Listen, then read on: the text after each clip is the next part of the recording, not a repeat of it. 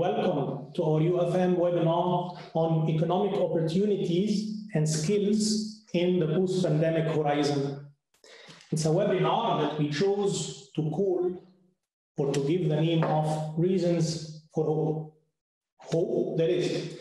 And we very much hope that by the end of this webinar, you would agree with us that this was an aptly chosen name for the webinar.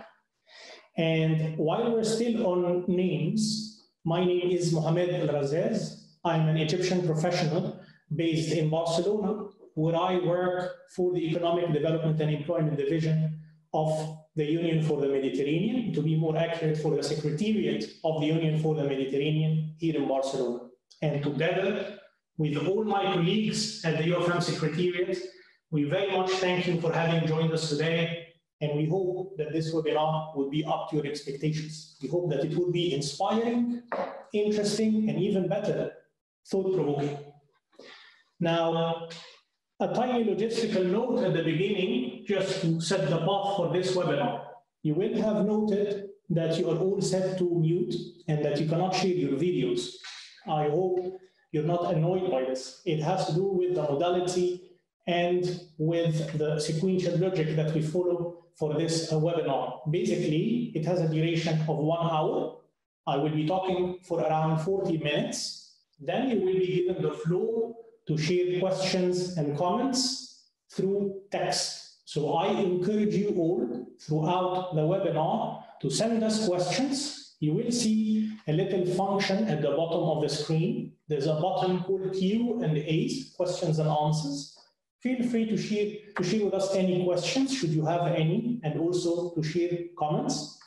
Then, during the last 20 minutes of the webinar, my colleague, Mr. Glenn Cowenbergs, who is helping me today, will share with me some of these questions. We will try to answer as many questions and cater to as many comments as possible, but mind you, we're limited by the time set for this webinar, which is 1 hour, as I mentioned. However, there can always be a follow-up to this webinar. This is a pilot webinar, but we would be very happy to have a part 2 and 3. And I'm glad to announce that this is the first of a series of webinars that we will deliver over the coming months. Now, some of you might not be very familiar with the Union for the Mediterranean, its secretariat, its activities, its mission. So a little something on the Union for the Mediterranean by way of introduction. The Union for the Mediterranean is an intergovernmental organization that brings together 43 member states, namely all the member states of the European Union, in addition to countries from the Balkans and from the Middle East and North Africa, the MENA region, southern and eastern Mediterranean countries, with the mission of promoting regional cooperation and integration towards the greater end of creating an area of peace, stability, security, prosperity, and well-being for all. We have 2 pillars for our work. One of them is human development, the other is sustainable development, and under each we have a set of priority areas of action that were identified and mandated to us by the member states.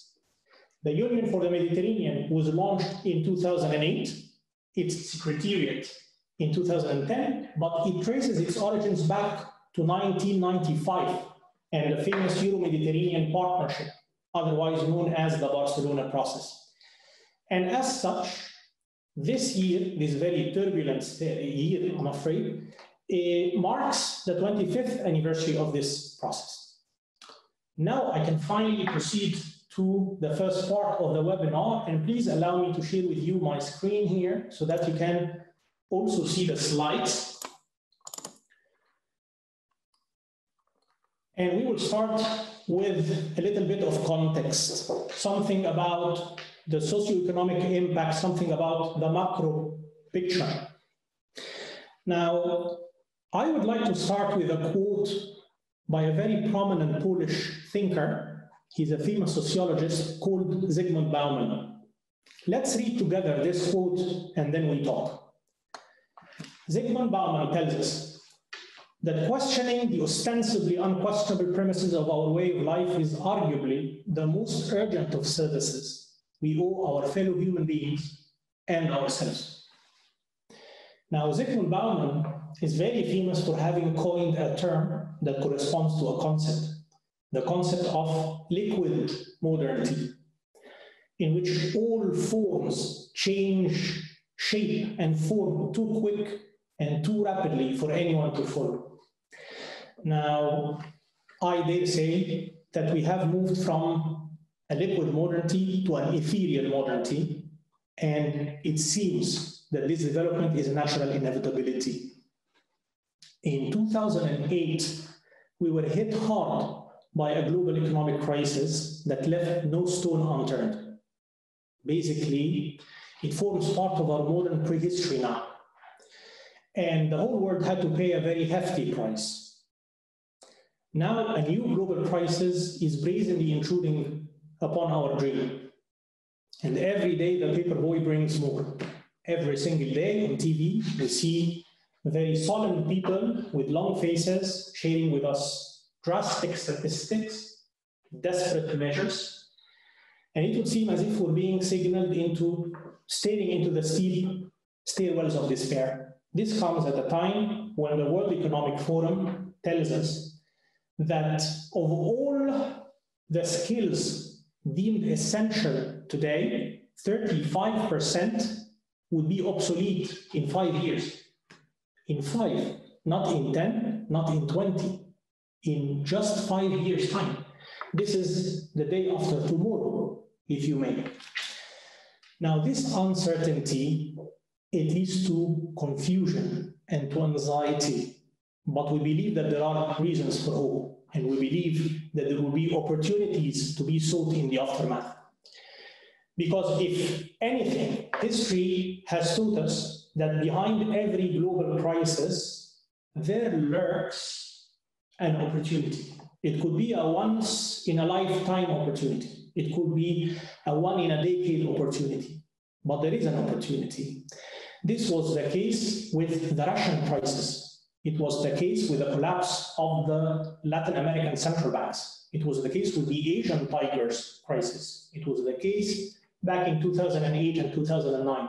And the current global crisis will be no exception to that. As you well know, the current crisis has hit different countries and regions of the world disproportionately.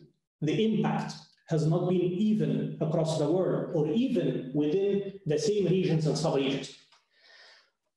There are many factors that we can name, and some of them include structural vulnerable, or better said, structural economic vulnerabilities. It includes high external debt, poor healthcare service, low technology penetration, deep socioeconomic inequalities that unfortunately were further deepened by the current crisis, but also supply chain models where some countries are heavily dependent on value chains controlled or led or dominated by China and Southeast Asian countries. But it's not only the countries and the regions that are affected unevenly. This extends also to individuals. Some individuals have been and will be affected more than others. And there are, again, reasons for that. Among other things, people with a single skill set, people who have not been able to upskill or reskill will be hit harder than others. And with this short introduction, I can now move to the second part of this webinar, which has to do with the opportunities. Let's talk a little bit about these hoped-for opportunities.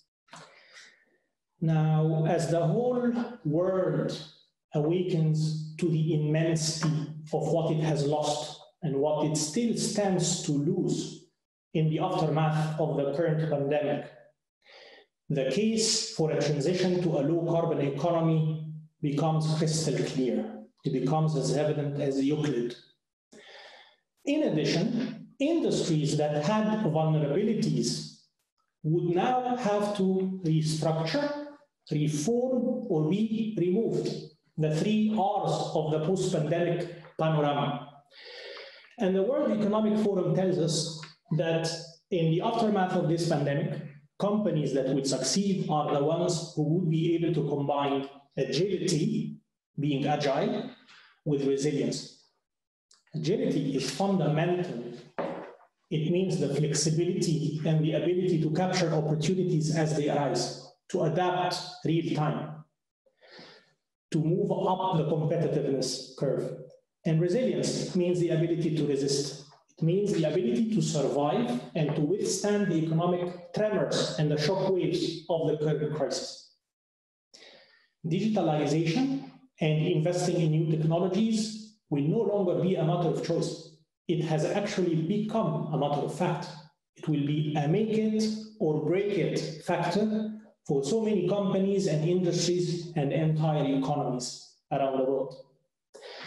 The current supply chain and value chain models that we have in the world would have to be reconfigured.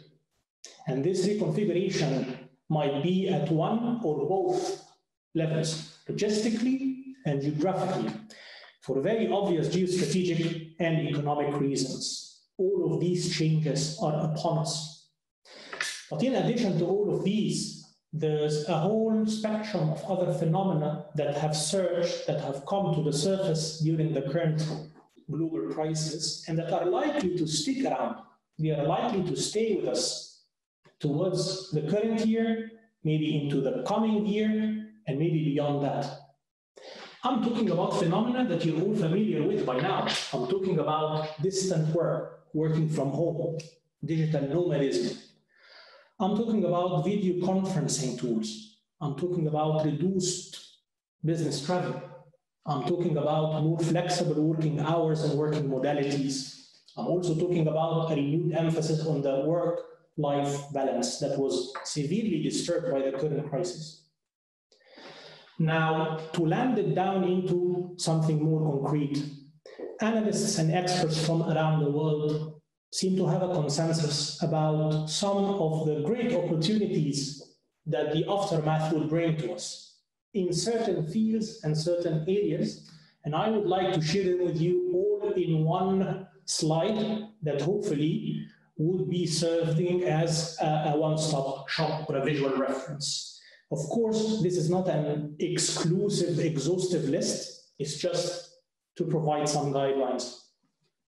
We are talking about fields that will provide opportunities, jobs in the aftermath, in the fields of digital technologies, tech solutions, financial technologies, fintechs, new energies, clean and renewable, obviously, project management, and I'll come to that later, healthcare and healthcare technologies, risk assessment and insurance, because unfortunately, so many countries around the world didn't see this coming, online education as an alternative to the brick and mortar classroom and lecture hall, entertainment and gaming, emotional and psychological well-being, and also supply chain logistics, because as I mentioned, they would need to be reconfigured. They would need to provide answers directly.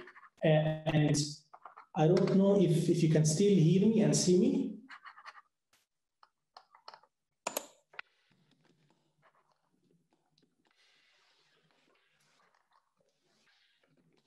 Well, I lost my screen, but I hope you can still hear me at least.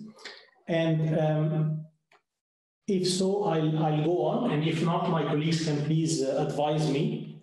Basically, yes, you can see me and hear me. Fantastic, all what we need.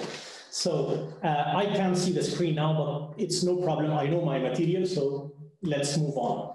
I also wanted to tell you that opportunities will be provided by other sectors and modalities. And here I would like to mention a few of them.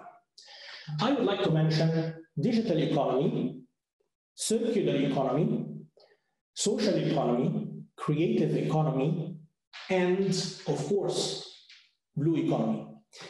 Digital economy, you all know about it. It encompasses all what has been made possible by digital technologies in the fourth industrial revolution. Circular economy, green economy, nothing new about it. But some of you might not be necessarily familiar with such concepts as social economy, creative economy, and blue economy. So please allow me to elaborate a little bit. Let's start with social economy. They sometimes refer to this as the third sector. Third after public, and private sectors. I personally do not like the word after, because in reality, it's in between public and private sectors. It fills in the gap, the blind spot, the gray area that is left behind or in between by the public and private sector. How come? Because some sectors, some activities are not necessarily considered strategic enough for the government to step in, nor are they considered lucrative and profitable enough for the private sector to invest. So who would step in? Associations, foundations, mutual benefits, and other forms of social economy enterprises. The social economy model is a very resilient model. It proved to be so back in 2008. It's also a smart model that is inclusive, responsible, and sustainable, because it is based on very important values and tenets, putting people over profit, transparency, democracy, participatory management, co-ownership to the end of the list. Then comes the creative economy, and creative economy is an umbrella term. It encompasses all the cultural and the creative industries and clusters that you could possibly think of. A cultural industry, yes, something classically and immediately associated with culture, like cinema, like theater, like museums, like publishing. How about creative industries? Well, they are based on three tenets: individual talent, skill, and innovation. And as such, are not necessarily immediately associated with culture. Examples: software development, toy manufacturing, crafts, industrial design. Again, the examples are so many. And the creative economy is playing a more and more important role in the gross domestic product of many countries around the world and contributing massively to the employment landscape.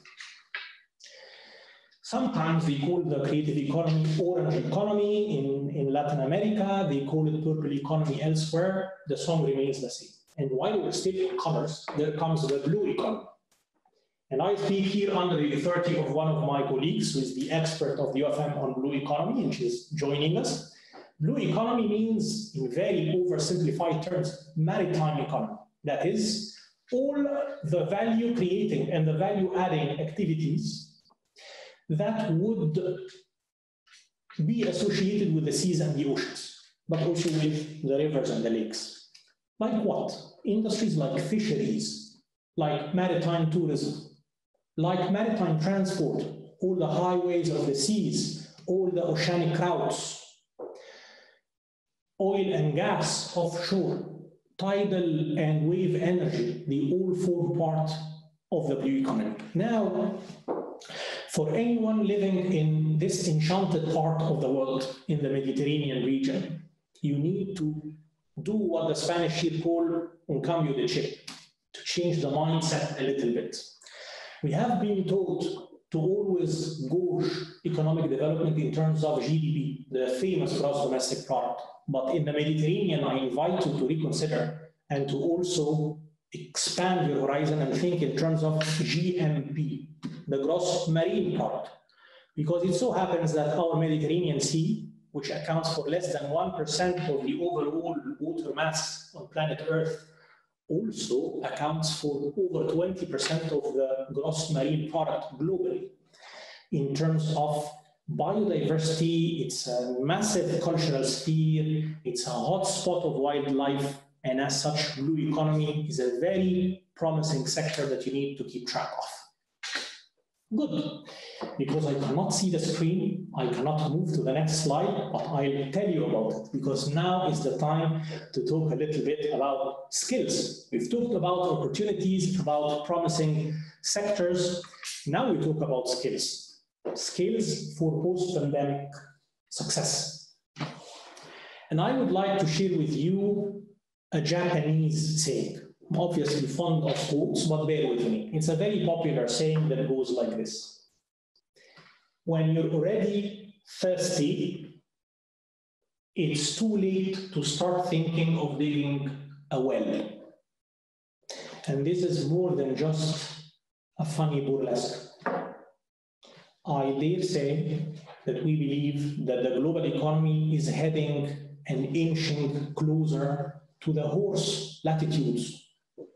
Excuse me for fishing for such a medieval term, but I'll explain. Horse latitudes are located 30 degrees above and below the equator, to the north and the south. And these are latitudes characterized by almost no wind. No wind, meaning that ships carrying conquerors, carrying soldiers of fortune and mercenaries, carrying merchants and travelers and explorers would get stuck at these latitudes for a much longer time than they would hope for. Now, in the 16th and the 17th century, tradition has it that the sailors would fling horses off-board and into the ocean to save water and to save food. I know this is a very sad image, but unfortunately, the post-pandemic economy will fling old horses into the ocean of unemployment. And mark my words, old here is not a reference to age, not at all. It's not about age, it's about skills. I'm talking about skills that do not fit anymore into the post-pandemic landscape. I'm talking about skills that are obsolete. I'm talking about single skill sets. So make sure you're not one of these old horses. Now, if I am to talk about skills for the post-pandemic aftermath, I speak under the authority of many colleagues that are joining us today from much esteemed regional international organizations and think tanks, talking names like ILO, the International Labour Organization, I'm talking UNIDO, the United Nations Industrial Development Organization, OECD, the Organization for Economic Cooperation and Development, and of course, ETF, the European Training Foundation, all of them strategic partners of ours, and all of them gurus on the topic. I do not pretend to reinvent the wheel or to bring something classic and have it parade as a new wisdom. Instead, what I have done and what my colleagues have done is compile all these lists of recommended skills where there seems to be a consensus. Try to strip them down, boil them down, and share them with you in 6 basic skills for post-pandemic success. These skills include, but are not limited to, this is by no means an exhaustive list, it's just a selection of skills. We've divided them into 3 soft skills, meaning people skills, and 3 technical skills, hard skills, more on the technical side. What are these skills? Because I cannot show you the slide now that I cannot see the screen. I will tell you what these skills are, take note, and I will elaborate a little bit on each of them. The first is flexibility, creativity, and innovation. You need to be able to think out of the box, come up with innovative solutions to daily problems. You need to be flexible enough to adapt to ad hoc frameworks and modalities of work. Then comes critical thinking and entrepreneurial resilience. Critical thinking, you all know what that is. It means taking nothing for granted, questioning the hypotheses. It's very close to the scientific method of thinking, in which you want evidence-backed information based on research and scientific evidence and proof. But entrepreneurial resilience, I'm not so sure you know what this is. So, in short, when you're an entrepreneur, you have to assimilate very early on that chances are you will fail. Because over 90% of entrepreneurs fail at first.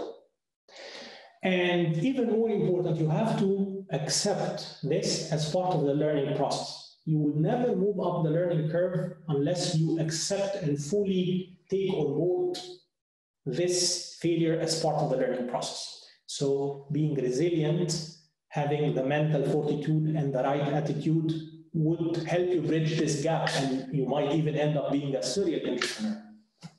Then comes cultural diversity management and emotional intelligence. Whether we like it or not, we live in a globalized world. And even now, when they are talking about a potential deglobalization, we still are and we will be a globalized world.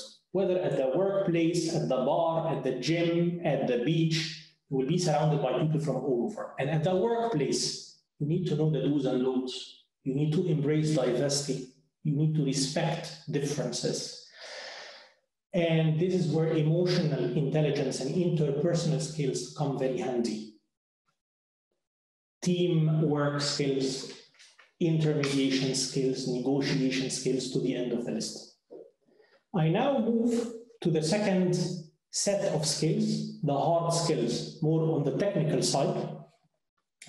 And the first of these is data literacy. Data literacy means many things. It means the ability to collect and compile data, to analyze it and interpret it, to build useful information and meaningful data sets and systems using this data, to ascertain its accuracy and to put it into a useful application. It's a whole umbrella of skills. Then comes digital and coding skills. Of course, as I mentioned, we're living the fourth industrial revolution with all the disruptive technologies that it has brought about. And that means that you need some digital literacy. You need to be familiar with such concepts as, for example, Internet of Things, or big data, or cybersecurity, or cryptocurrencies. Again, it comes very handy, this kind of literacy in digital technologies. And finally, project management skills. And this might come as a bit of a surprise for some. Why project management following a crisis? It's precisely because of that cause effect, that many governments with limited budgets and a desire for a quick recovery will be commissioning tasks with a limited budget and timeline. And this is where project management skills get into the picture and become in demand. These are 6 skills that we believe will be very important for the post-pandemic recovery and the post-pandemic success. I have a few recommendations in my name and in the name of my colleagues at the Union for the Mediterranean and its Secretariat. First, if you stop developing your skills at any point in time, thinking that you have what it takes or that you're fully equipped, you end up being like a door that cannot be opened beyond a certain point. And you will never be well positioned to capture the opportunities in the post-pandemic aftermath. You can be conditioned and limited by your socioeconomic realities. We all are. I am, my colleagues are, you are. But do not allow yourself to be limited by your own imagination, because this is an entirely different story. I have a couple more pieces of advice for you. One of them is to set parallel pathways, especially young students and fresh graduates and young professionals between jobs of looking for a job now. Set multiple paths. Do not be taken captive to the one company or the one industry or the one field that you're fond of, because chances are you might not land a job in this company or industry or field. So what's the advice here? Take a job. Start, work, learn, build up your skill base and your contact base, and when the time comes, make a choice. As one expert, compress it in one phase, work first, job first, choice later. Another thing that you need to keep at the back of your mind is the fact that the private sector, which to many minds is the utopia for finding a job, because it's lucrative, because it has many fringe benefits, because it's not the only viable alternative. We have talked today about the social economy, about other sectors, and also the public sector in many countries still offers very viable jobs and careers. Now, I want to tell you just very briefly what we do at the Secretariat of the Union for the Mediterranean. I would like to showcase just one initiative of ours that we consider to be a flagship initiative. It's called Med4Jobs. We will share the slides with you after this webinar so that you can go through all the slides. And the Mediterranean Initiative for Jobs, or the Med4Jobs, is a UFM initiative that is project-based and cross-sectoral. It was launched in 2013 in Tunisia, and eventually it has developed into a fully blown pipeline of projects It currently has 13 labeled UFM projects under its umbrella. It has benefited over 100,000 people, mostly young people, women, and vulnerable communities, whom are at the crux of our activities and our mandate at the Secretariat of the Union for the Mediterranean. And it has supported over 800 MSMEs, micro, small, and medium-sized enterprises.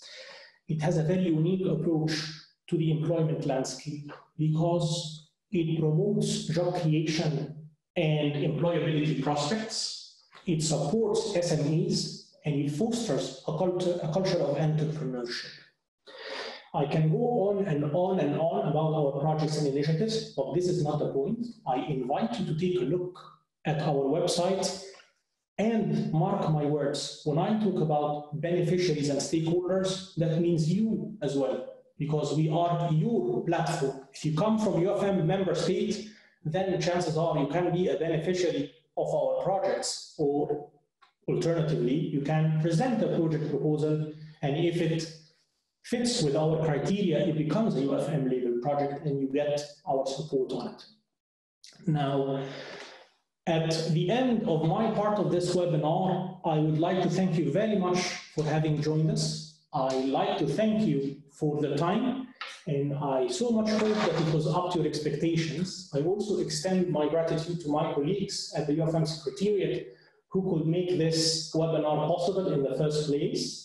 Now is the time to receive questions and comments, and we will try to take some of them and answer them as much as we can. But before I leave you for the questions and the comments, please do send us feedback beyond the questions and the comments, because I told you this is the first of a series of webinars that we intend to deliver, and we want it to be grassroots.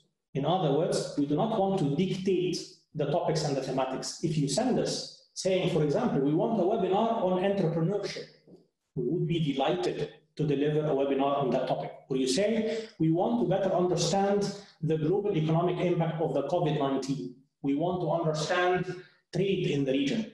We have enough know-how and expertise in-house to put something together and deliver a webinar on any of these topics. Again, I thank you very much, and I end with the last quote, I promise. And it comes from the great cosmologist Carl Sagan, and he says, our world is made a better place by the courage of our questions and the depth of our answers. This crisis offers us a golden opportunity to pause, to reflect, to make courageous questions, and to offer meaningful answers to us and to everyone else. This is where the scale and the beam of the scales is to be found. Thank you very much, and we'll move to the questions and the comments that my colleague Len will be sharing with you now.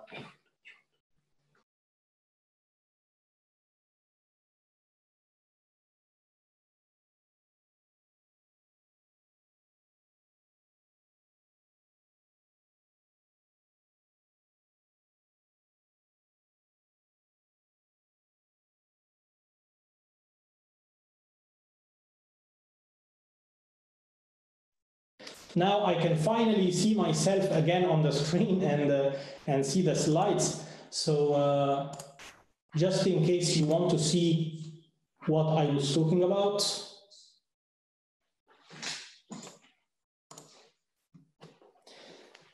these are the fields that I was telling you about. And these are the 6 skills that we have chosen for you today. I don't know if you can see them all. And this is the Med4Jobs initiative. As I said, 13 projects, 800 SMEs, 100,000 beneficiaries, and this is the approach that we're following, and you can check it on our website. And this is the quote that I've just shared with you. We make our work significant by the courage of our questions and the depth of our answers. Again, thank you very much, and don't forget to check our website. And now I start receiving the questions. So, question by Francesca. How did you get to the list of sectors that you mentioned as growing, those that can generate job opportunities. Is this list global or specific to the region? No, this list is global. It obviously applies as well to the region. And this list comes from a variety of sources. I can cite some of them, including the Organization for Economic Cooperation and Development, the OECD, the WEF, the World Economic Forum, and some business magazines like The Economist and other magazines. I hope this answers your question. In all cases, you have them as a slide. I'm receiving also messages to the side. I cannot attend to these now. I'll just stick to what my colleague is sending me. Question by Mr. Aziz. How did you come to consider these sets of skills as the ones needed? And do you mean needed in the region or elsewhere? No, I mean elsewhere as well. These are global skills that would be needed in the Euro-Mediterranean region and beyond. Again, how did I bring them? I'm not making anything up from my mind. They come from research papers and reports that were published in the aftermath of the pandemic by the European Commission, by the OECD, by many other organizations, the UNIDO, ILO, to the end of the list. By Anna, what do you recommend for young professionals who are currently changing their career path? Any tips on how to pursue different creative parts of yourself and fit in your main career path? I'll stick to the piece of recommendation that I gave earlier. Do not be stuck or taken hostage to one single path. Even if you're passionate and you believe you're qualified for one career and not the others, still keep the door open, take a job, because we're onto hard times to come.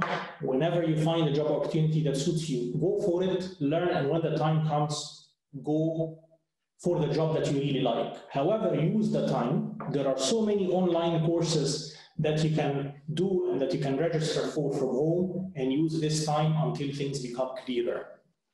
I'm taking more questions. By Anas, how do you think governments should support SMEs in a post-pandemic economic context, as said businesses have experienced tremendous losses? Thank you very much for this question. It's true that SMEs are engines of sustainable economic growth, and they account for a massive percentage of GDPs for most of the countries around the world. And it's true that they need help. Many measures have been announced by governments around the region to stimulate SMEs. It comes in the form of subsidies, in terms of tax holidays. And I know that organizations like ours, for example, with the support of our member states, we are about to organize a conference on access to finance for SMEs, being one of the most commonly cited bottlenecks and challenges to SMEs. SMEs suffer from other problems as well. Asymmetric information, difficulty of access to markets, to the end of the list. But yes, governments are responding, and I have to say it's a bit too early to judge the measures taken, because we're not through, we're not done yet with the pandemic. I take more questions. I have one by Shada. I hope I'm pronouncing the names right. What's your view on the potential for green jobs in the MENA region? It's evident, it's massive. Green jobs. Now with the Green Deal of the European Union, I think it doesn't get more clearer. In all the messages and the speeches and the reports that come out in the region, green economy and its promotion is on the top of the agenda. So green jobs are not only an alternative or an opportunity, it's a must for a better planet. We have been talking about climate change a lot in-house, and one of the scientific reports that came out last year showed that, unfortunately, the Euro-Mediterranean region is heating up 20% faster than the rest of the world. This is basically unacceptable and unsustainable. So this is why I'm telling you the future for green economy and green jobs is huge. Okay, another question. I would like to know if skills are considered even if they are not certified from your universities. That's by Farih, I'm told. That would help me change the way I learn, because I fear that if I learn that is not certified, it will be just insignificant. So you're asking about the university certifications. I know that many online educational programs now are seeking to coordinate some sort of certificate so that these skills would come with the necessary piece of paper to attest to them. However, and frankly, because I don't want to tell you something that I'm not sure about, I would rather consult my colleague here, our expert on higher education, and maybe I try to get back to you on this question via email. If you send it to us by email, I will have my colleague from higher education reply to this question. Let's see if there are more questions. Well, for the time being, I'm seeing that's it for now. My colleague is telling me. So I guess these are the questions that we've received so far. I know that you might need some time to come up with questions to digest everything that was explained today, maybe come back to us with follow-up questions. Please feel free to do that. We would be glad to come back to you and try to answer your questions in a timely manner. As I said, beyond the questions and the comments, please remember that you can always send us recommendations for topics that you want us to cover in the coming webinars. We have experts on so many different areas of priority, not just economic development and employment. Let me tell you very quickly. We have 6 areas of priority for which we have 6 divisions in the UFM Secretariat. So we have the Economic Development and Employment Division. We have Social and Civil Affairs with a focus on gender equality, gender mainstreaming, and socioeconomic empowerment of women and youth.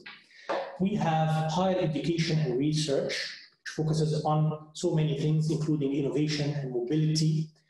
And then we have also Transport and Urban Development. We have Energy and Climate Action, and we have Water, Environment, and Blue Economy. These are the 6 divisions, and you'll see that many of the sectors are cross-cutting, so we work together and pool the know-how in-house as one team. I see that there's one question related to higher education. Well, questions related to higher education, I'd rather receive by email. I see that Danielle has a question.